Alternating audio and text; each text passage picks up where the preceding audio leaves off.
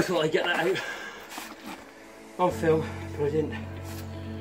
Well, I tell you what, landscaping is definitely the way to get a good workout, and if you're a consumer or a landscaper, if you're not sweating like I am now when you're doing this job, you're in the wrong job, so keep at it.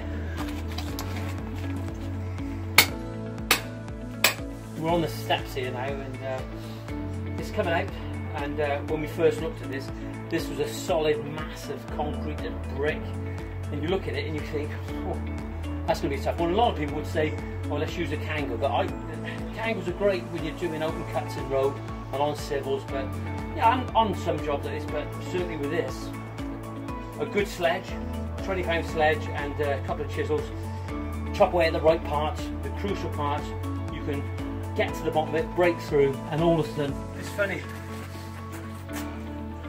clients sometimes say that you're not making progress, and all of a sudden, it's there. You know, I'm sure they never thought that the way we were working that this would come out as fast as it is, so we're back in the good books again.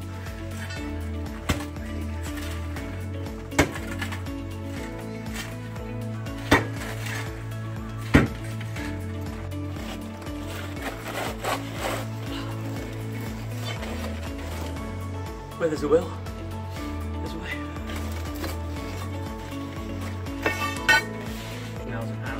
I believe it's the case. This can go through his spam box, and really feels that you haven't kept him updated and informed of what's going on, but the fact is we haven't, unfortunately. It generates a little bit, not necessarily distress, but confidence, I would say. But you know, you could see by this where we were earlier, what we've achieved today. We've probably got half a skip filled out. I think we've done an awful lot of work, and already, if you can start digging out and getting some of your muck away and start constructing in the same day, that's progress. So just to give you an update what we're actually doing here, I've got these blocks, I've just laid them out dry now. We start putting some concrete in. It's the start to form the steps. So it's a start right from the word go.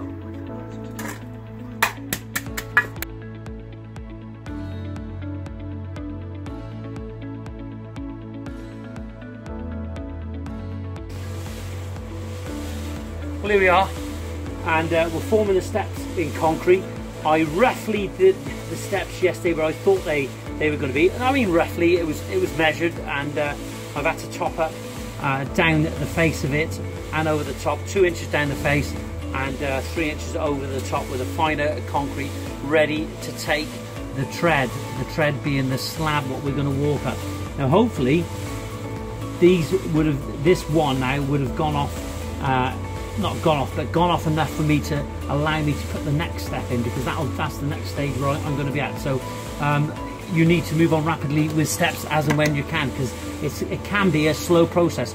But I've shuttered this with a 10 by 2, and all I'm doing is tapping this now with a timber, with the hammer, making sure, really, you could use a vibrating poker. We're not on a big commercial site here, we haven't got one here, unfortunately. But as you can see, well, you won't be able to see from that angle, as I'm tapping this, it is going down. So, but we are going to face off this with a granite product. We're going to clad to it, so all being good, you'll be able to see this in the next couple of days.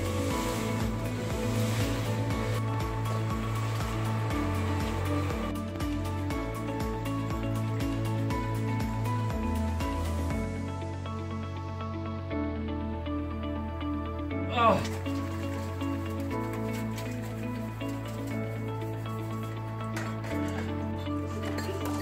Well, here we are. I said I'd give you a regular update. Excuse me for the Jeremy vine in the background, but as you can see, that's the steps formed, and we've got just under 200, about 185 mil for each step coming up. And that will allow us then to put a unit on the top, and we're going to stick that with a map eye. But as you can see, it's pretty accurate to say the least. But the important thing is that what we're doing here is that we are going to use the map eye to stick the tread down, and the reason for that is simply that map eye won't come off. And there's nothing worse If you're on a patio, you've got a loose slab, you're not necessarily going to trip over so much.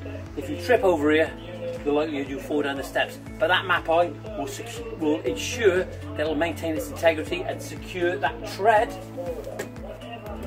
to the concrete.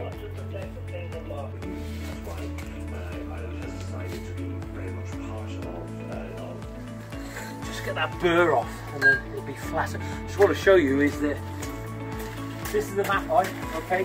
So you can familiarise yourself with the product that we're actually using. There you are, look, show you now. Map eye for stone and porcelain, rapid set. There it is, exterior. There for exterior application. So there we are, in grey. Brilliant product. But when we're using as much as we're going to be using when we're using those steps now, you want to mix it up and have it readily available in a bucket. So we bought the Pro Mixer from Plasma. It's from B&Q.